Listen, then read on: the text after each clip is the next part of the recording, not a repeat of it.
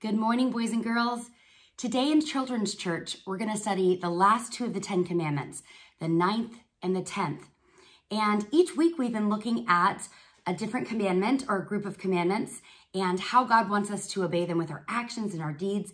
But also, Jesus tells us that we're supposed to obey them in our hearts.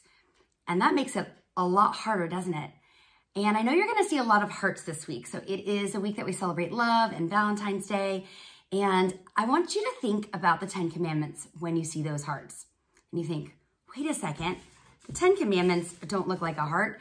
The 10 Commandments we're supposed to obey in our hearts, but they're tablets of stone and they're 10 rules that can be really difficult to follow all the time. So the 10 Commandments become a list of rules that are really hard to follow, and they're made of stone, and they may be difficult for us to understand how we're supposed to obey all of them. And we may wonder, why did God give us so many of these laws if we wouldn't be able to obey them, even if they're great laws? And it tells us in the New Testament that the law does show us that we're guilty. It does exactly that. It's kind of like a report card or maybe like a mirror that we look into and we see what we look like, and it shows us our reflection, and it shows us that our heart wants to go its own way and that our heart doesn't want to follow God.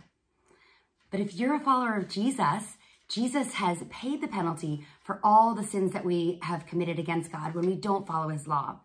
And he tells us that in Hebrews that God will write his laws on our hearts, and that our hearts will be the place that the law is written, and that the Holy Spirit will come and dwell within us and make us new, so that he will make us able to complete and follow the law. And not that the law goes away, it doesn't go away anymore, but the law becomes something now that is written on our hearts so that we can know that we are to love God, that we are to love others, and that the Holy Spirit can give us the power to follow God. I'll see you guys next week.